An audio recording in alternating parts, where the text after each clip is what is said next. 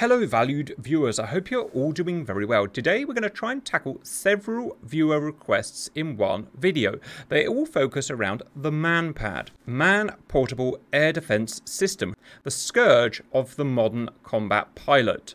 One request you guys asked is, are these effective against 5th gen stealth aircraft? And we will look into that, of course. Also, another inspiration is CEII campaign day 1. We had a flight of 4 F-15Es.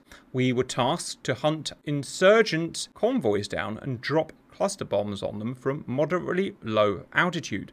All went well. We found the convoys, we dropped our bombs, and then we headed home. But as soon as we headed home, what we weren't told about is there were MANPADs operating in the area. Just 2 Iglas, these guys here, proceeded to shoot down 4 F-15Es. Those F-15Es come to a cost of, I think, more than $250 million, plus the hugely experienced pilots and payloads and whatnot, taken down by, what, $20,000 worth of MANPAD, fired by users with almost no training at all.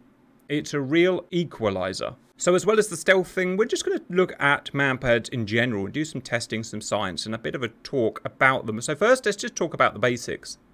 They've been in operation since the 1950s until present. There are several countries which have made several variants. Tens of thousands are scattered about the world in official militaries and even available on the black market. They vary in their performance, but a general rule of thumb is if you are flying below 20,000 feet, you are not safe from a MANPAD. They come in 3 types: infrared guided systems, command line of sight systems, and laser guided systems. Infrared is by far the most common, and that's what we'll be looking at today. In terms of the infrared systems, it works very simply. All aircraft have internal combustion engines, whether they are piston or turbine based. They suck in cold air and they blow out hot gas, very hot gas, hundreds of degrees. The seeker head on the MANPAD missile will scan a small area of sky, see that hot gas known as an air plume behind the aircraft, fire, track its way to that heat plume, and then when it gets close enough to the offending aircraft, it will either have a proximity fuse or a brush fuse, explode near or on the aircraft. MANPADs are very small, lightweight systems. They have to be carried around by soldiers, so their warheads are very small, often just 2 or 3 pounds. Now you compare that to something like a modern AMRAAM air-to-air missile, which has about a 70-pound warhead. 2 or 3 pounds doesn't sound very much, but they are amazingly effective. I'm always amazed how effective these systems are. Quite often they will be fired from a rear aspect. They will home in on the plume of the aircraft and explode on or near the rear empennage of the aircraft, which is a very weak point for any aircraft, especially fighters. Just minor damage to the horizontal or vertical stabilizers can jam or partially disable them, leading almost certainly to the aircraft crashing. So aircraft have developed countermeasures to these systems. There are various countermeasures. In terms of stealth, Raptors and F-35s in reality will never have to worry about MANPADs. Why? Well, they've been given radar stealth properties. They are designed to fly high, above 20,000 feet, outside the reach of almost all MANPADs, which is of course the best defense from them. As well as that, there are active countermeasures like flares, hot incendiary devices sent out to fool the seeker head of the missile, coupled with maneuvering of the aircraft and throttle modulation. The less throttle you have on your engine, the cooler the plume is. Also, more intelligent countermeasures. We can talk about the F-35. It has something known as a DAS. I always forget what the acronym means, but it basically means there are 6 optical and thermal cameras scattered about on the aircraft, giving a full 360, or should I say spherical view of any heat sources around it. That could be a missile that's threatening the aircraft. It could be a hostile plane that's threatening the aircraft. The computer systems on board can then analyze that and either take action itself or tell the pilot. If it's, for instance, a missile coming towards the aircraft, it could then automatically send out flares to fool the missile. Now, DAS itself is, I think, only available on the F-35, but it's not actually a modern concept. If we go back 30 years, or why don't we take this A10C here from 20 years ago, this had something called MWS, the, I guess, precursor, you would call it, to DAS. It had a series of thermal sensors around the aircraft, giving not a full spherical coverage, but a kind of 360 ring coverage, which would detect incoming heat sources missiles. It would tell the pilot and either ask him or advise him to send flares out, or if set on fully automatic, it would send out the flares itself. Another method is making your aircraft very tough. An F-35 is not designed to be hit by a 3-pound warhead. Neither is a Raptor, neither is an F-14, but an A-10 kind of is. It's part of its job description. An Su-25 kind of is. Routinely, these aircraft get hit by MANPADS and have been in modern and historical battles and have survived. As well as that, certain passive measures can be taken. Like I said, the seeker head on the missile looks for the heat plume, the contrast, the intensity of that heat as compared to the background. Now, a lot of people say that the F-35 is designed to have a cool engine. And my understanding of what that is that the F-35, as compared to its contemporaries like Raptor and F-15 and F-16, has quite a fat, high bypass ratio turbofan, meaning that the core hot gases, which come out of the engine at 600-700 degrees here, are surrounded in a jacket of cold, non-combusted air around it, which will shield that core plume. So a seeker head looking towards the plume will not see it as hot, or not as hot. But again, that is not a new idea. 50 years ago, the A10A was doing the same thing. It had an even higher bypass ratio turbofan. If we take a look at the back here, you can see the core engine plume there, 600-700 degree plume coming out there, and a huge cold air jacket around it coming directly from this first stage fan here would surround that core air and make it look colder. But even this, which is much colder than an F-35 engine, is vulnerable to MANPADS. We saw old Mark I Iglas shooting at and hitting A-10s in the 1991 Gulf War. So it's very hard to fool these MANPADS completely. Which leads us on to what we're doing today. It's kind of a hodgepodge of experiments. We are in Cairo. We've got a bunch of MANPADS here. Two types we're going to look at today. The American Stinger, I'm not sure which block it is. I'm going to guess it's a relatively modern one. And we have an Igla S here, the Russian equivalent. Both IR seekers, both with a maximum ceiling of about 12,000 feet. We've got a whole load of aircraft we are going to fly past those MANPADS. As you can see here, we've got 5th gen aircraft, a Raptor, an F-35. 4th gen, we've got attack planes like the Harrier, the A-10, fighter planes like the F-15, F-14, F-16, Korean era planes, Sabre. We've got World War II piston planes. Don't forget, piston planes also have a plume as well, viewers. Their exhaust manifold pops out lots of hot air, which is going to be easily visible. What about a plane with a car engine in it, or more or less a kind of 200 horsepower car type engine generating car exhaust type heat? Is that going to be vulnerable? What about a turbojet with low power? Will that generate enough of a heat plume to be shot down? What about toughness? If we look at the Frogfoot here and the A-10, will they accept multiple shots like has been cited in real life and survive? What about helicopters? They have turbojet/turbofan engines. Some even have suppressors. Look at this French Gazelle. It has a suppressor here on the back which blows the heat plume up into the blades, which then dissipates it downwards. How effective is that going to be? Well, we're going to model it all today in Core DCS. I've not set any particular format, so we'll just start flying and seeing what happens. Why don't we start first with the 5th gen idea, as it's probably what's going to bring viewers into watching this. We're going to try an F-35 and F-22 as best as we can model it in DCS. Does anyone not think that we're going to shoot these down with ease, assuming they're flying within the envelope of the MANPADS, let's just say a few thousand feet at a few hundred knots? I think they're gone. I think they're going to get shot as well. Welcome in, viewers. We have two types of MANPADS we're going to be using today, the Igla S from Russia and the Stinger from America. Now, doing these tests scientifically is actually quite hard, viewers, because there are so many variables. What about the altitude of the aircraft, the aspect of the aircraft, the speed of the aircraft, the throttle modulation of the aircraft, whether the aircraft evades or not, whether the aircraft flares or not, and probably a whole bunch of other stuff I haven't even thought about. So we'll start with the F-35, I think, do a series of tests varying those variables and see what data we get. Then we'll start varying the aircraft. So first, Simba, F-35A, please. About 4,000 feet, about 350 knots, no dodging, no flaring. Let's just do a control test to make sure we can shoot the F-35 down. Unfortunately, viewers, I can't zoom in. I've got no way of zooming in, so you're just going to have to see us track a small dot along the sky. All right, I'm in. All right, everyone try and find him. There he is. Visual. Right. As soon as you can, fire. These missiles can fire head-on, viewers, but they prefer a rear-on shot. Let's see what happens. Fox 2, poor old Simba. Poor old Simba. Absolutely taken to pieces. A plane like that is not going to probably only survive. Probably not even one shot. Yep.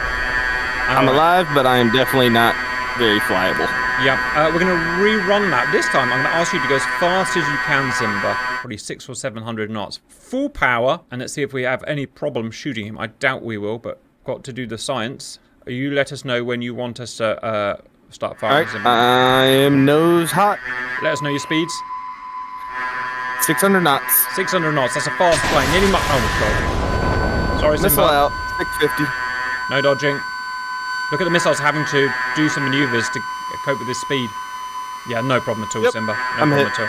Interesting, it hasn't actually fully destroyed him, as you can see, but it's a damaged plane. It's not going to do any missions now. Next test, altitude. We don't need to try high altitude because we know if he goes above 12,000 feet or so, we won't be able to hit him.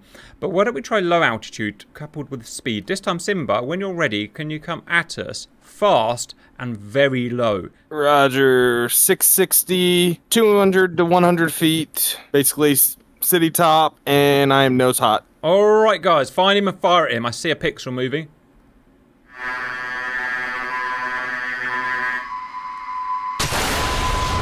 Oh dear, Simba. Missile out. It's too good. It's just too good. I'm the speed.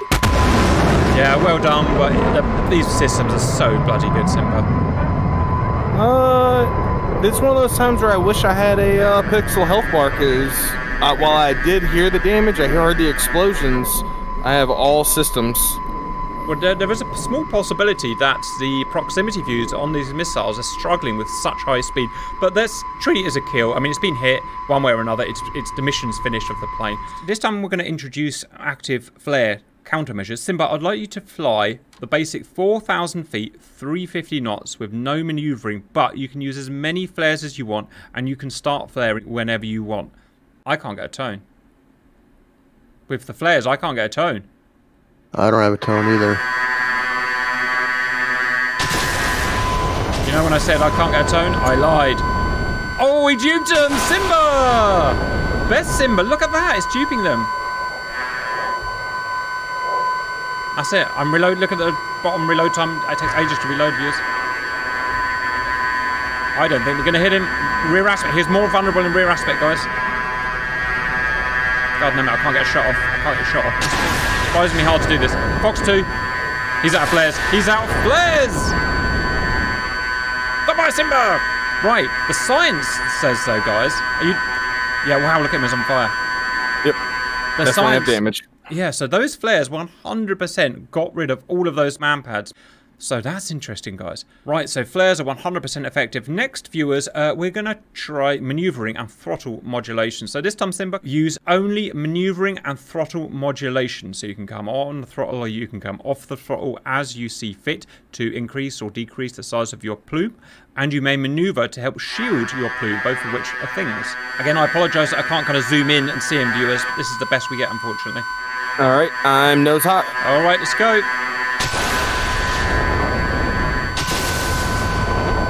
He's rolling, he's modulating his throttle the best he can. One dodged. Oh no, it's too hard. It's too hard. Yeah, you did dodge one, I saw one dodge. Alright, finish him off, boys, finish him off.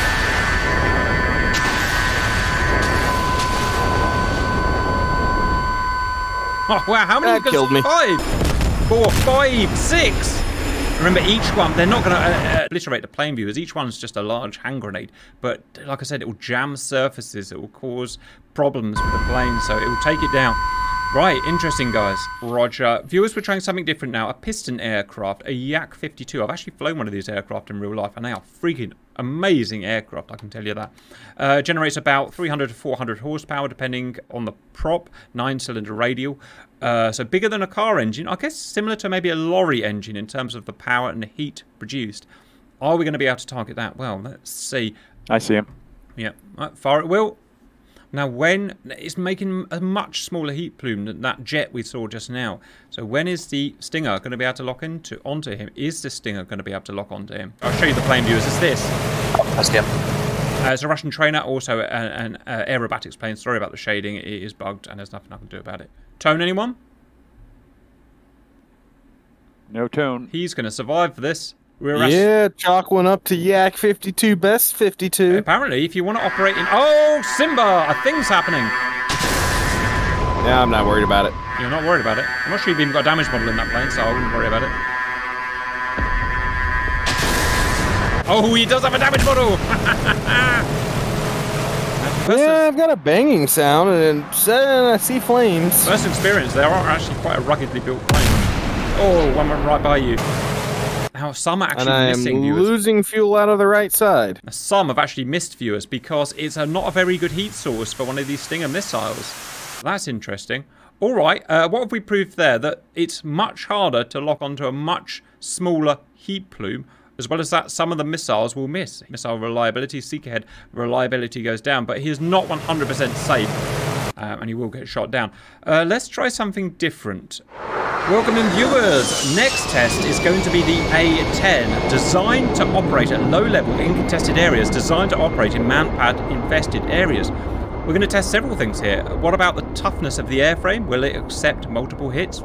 Probably. What about the cool engines, the high bypass ratio engines we talked about? Is that going to affect the detection? Probably. What about the copious amounts of flares? Let's see how that works. Simba, I'll allow you to do anything you want. As many flares as you want, as many barrel rolls as you want. Let's go. I decided you may want to see something other than the Manpad viewers, so...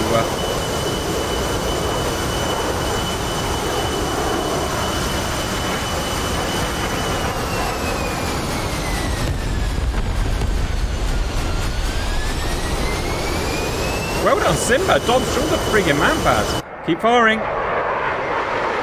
Cold aspect is going to be harder. Manpads are busy reloading. Oh, they got him! Oh, and it took both engines out. That is unfortunate, Simba Wimber. Well, it just shows, even an A10 on a cold aspect, the flares are not going to shield it. And they finished him off. Great demonstration. You dodged the whole first barrage of them, though, Simba, so well done. Next, viewers, we are in, that's Simba. This is, oh, you're very handsome, but very young Simba. This is me in the front. We're in an aerobatic plane. It has about 200 horsepower. It makes very little heat, very small heat plume. Is this going to make a difference? Simba, I'm going to allow you to do anything you want. All the dodges. It is an aerobatic plane at the end of the day. Let's see if we can fool these seeker heads. We'll just head straight into the action. All right, fire at will, guys. Who's Will? Some douchebag. Guy in the back here. Oh, hey, douchebag is an acceptable term of acknowledgement. I can't see squat. Huh. Well, that worked well, didn't it, Simba? Do not use an aerobatic plane. I mean, you die in style, don't get me wrong, and it's moderately cheap, moderately compared to an F-35, but I wouldn't advise it. Next, viewers, World War II Warbird. We've got a BF-109K4 crew first here. It is a juiced V12, I think even inverted V12, I've forgotten. Basically a piston engine, but a big one. All right, fire at will. Good luck, Simba Wimber.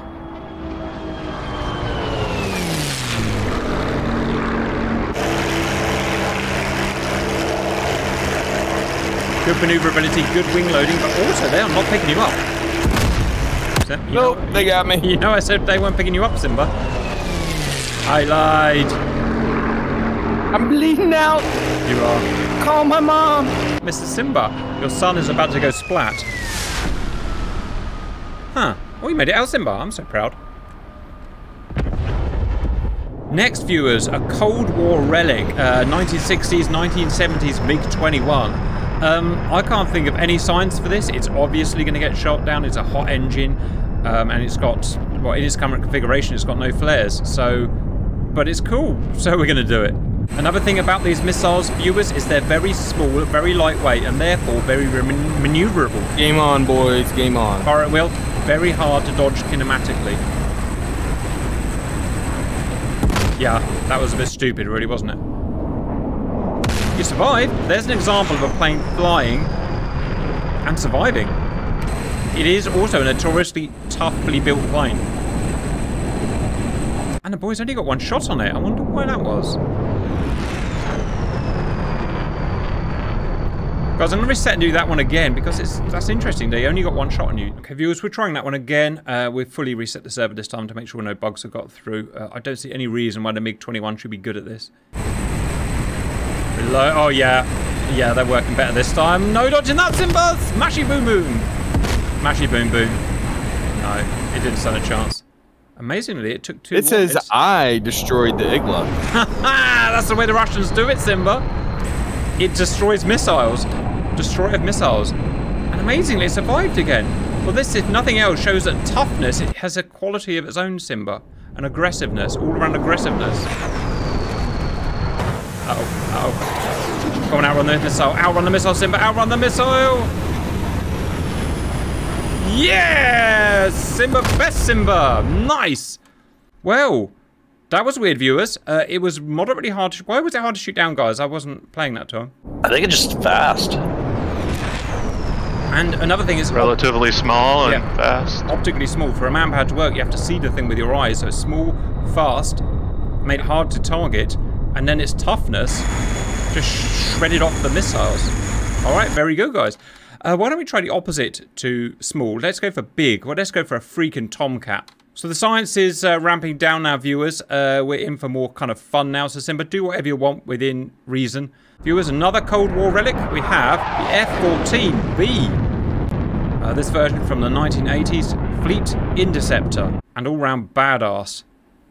Is it going to be good against Manpads? Almost certainly not. It is big, easy to see, easy to hear, and will have a huge thermal plume. Alright, game's on. Simba versus all Manpads.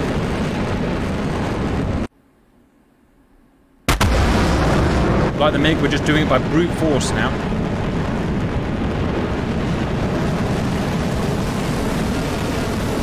Simba using decoys. Oh, look at that. It's just the speed and the altitude of the thing. Are they going to get a shot? Are they going to get a shot? They didn't get a shot. Nope. Wow. All right. Not enough time to get a lock on. He's presenting himself.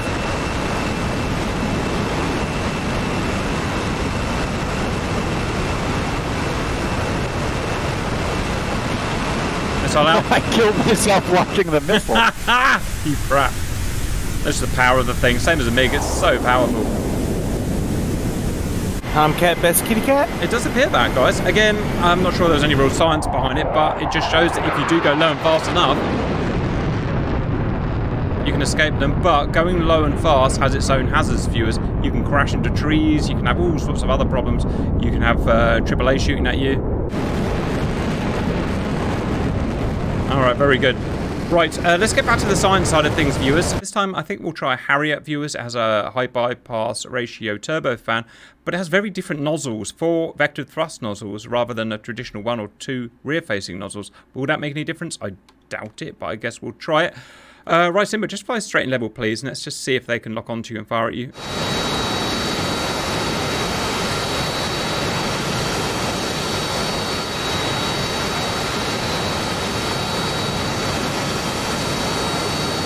Oh, yeah. And it is going to be a pretty delicate aircraft as well, but it's a shrug it off. Well done. Engine problems. Yeah, that's been shot. Single engine plane, it probably wouldn't survive, and another missile's out now. Oh, yeah, it's down. It's down.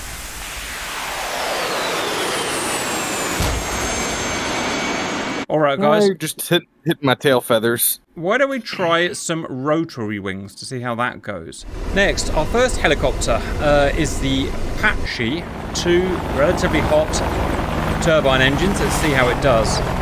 Guys, we're just going to fly straight level, a few thousand feet above you. We are not being shot at, Simba. I like it that way. Yes.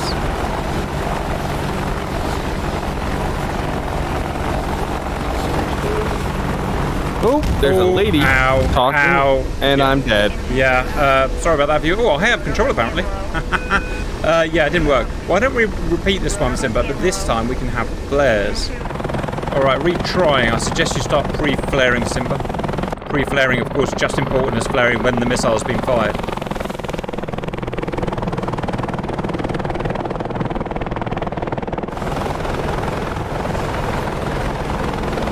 Missile duped. Well done. Missile duped. Well done. Missile duped. Oh, missile. Nope, that one got me. Yeah, fair enough. So it duped 2 of them, but the third one was not duped. Yeah, so, okay. Why don't we try the Gazelle with its IR suppressor, guys? Next, the French Gazelle, viewers, has a smaller turbine engine. Still quite hot, but it has the suppressor. Let's see how it makes a difference.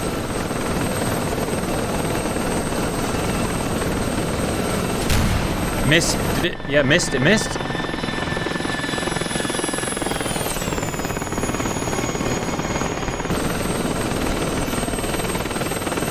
I think you're going to make it.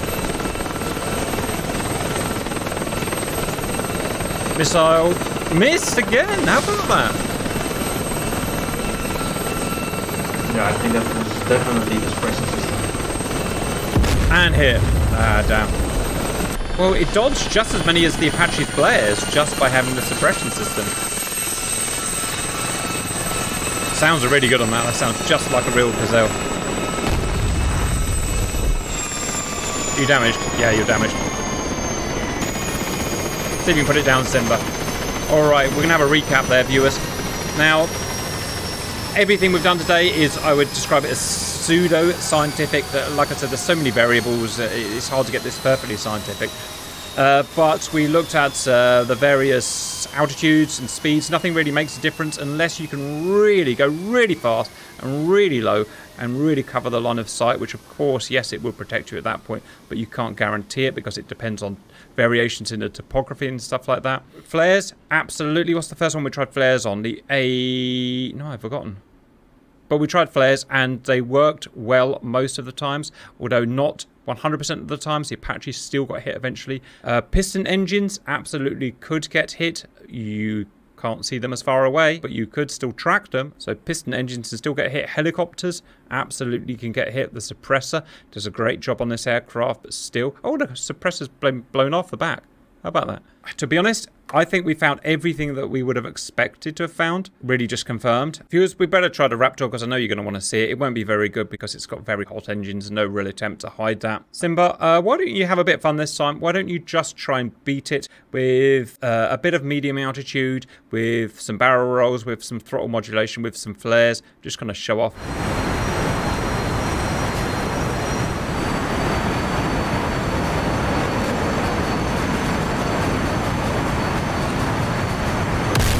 Well duped.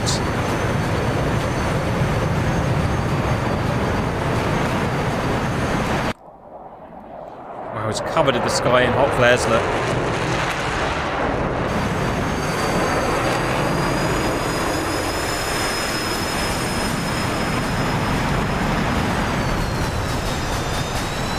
Oh, well duped, Simba. Oh, is it only himself can kill himself? Funny. Alright viewers, I might just show one more thing myself, guys, which is my preferred way of beating Manpads. If I'm attacking a point defended area, I'm going to do it in a Z-15 because it's a very hot aircraft with not a great amount of defense. It's going to be quite hard to beat those Manpads. I'm going to dive down on the target as if I were attacking it. I'm going to barrel roll when they start firing. I'm going to come off the throttle, modulate the throttle and plenty of flares. And let's see if I can beat those 3 guys. Some pre-flares out. Can they even get a lock on me like this? Missile 12 o'clock low. It's my MWS. Basically what Simba was doing, off throttle, barrel roll, use gravity, plenty of flares. Now this is the harder bit, getting out at the end. You would go down and use the topography to hide here, but why don't I do something a bit silly? Go Missile 6 o'clock high. Duped. Left Oh, you got me. Fire. You got me, boys. Well done. Right engine fire. Left engine I think I was only one shot. I shot twice.